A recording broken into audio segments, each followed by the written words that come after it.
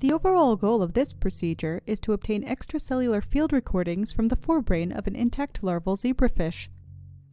This is accomplished by first immobilizing the larval zebrafish in an agarose block. Next, a recording microelectrode is placed in the forebrain under direct visualization. The final step is to record forebrain electrical activity.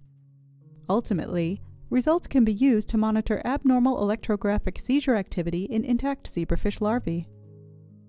I first had the idea for this method when I was seeking to demonstrate that seizures could be elicited in larval zebrafish.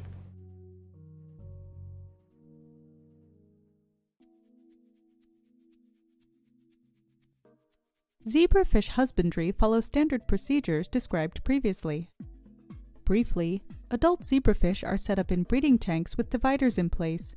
When the lights in the room come on the following morning, the dividers are removed and the fish are allowed 20 to 60 minutes of undisturbed mating time. Eggs are then collected from the tanks, transferred to a petri dish with egg water, and cleared of debris with a transfer pipette. Now, place the eggs in an incubator, and in about 2 days, the eggs will hatch. Once hatched, remove the chorion and any other debris with a transfer pipette. Then return the larvae to the incubator until they reach the desired developmental time point.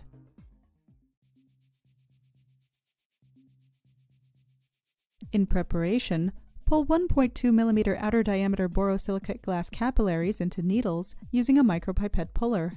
Store the needles in a 150 mm petri dish over putty ramps.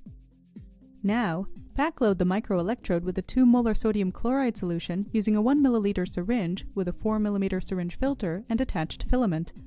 Tap the bolus near the needle tip until there are few or no bubbles remaining.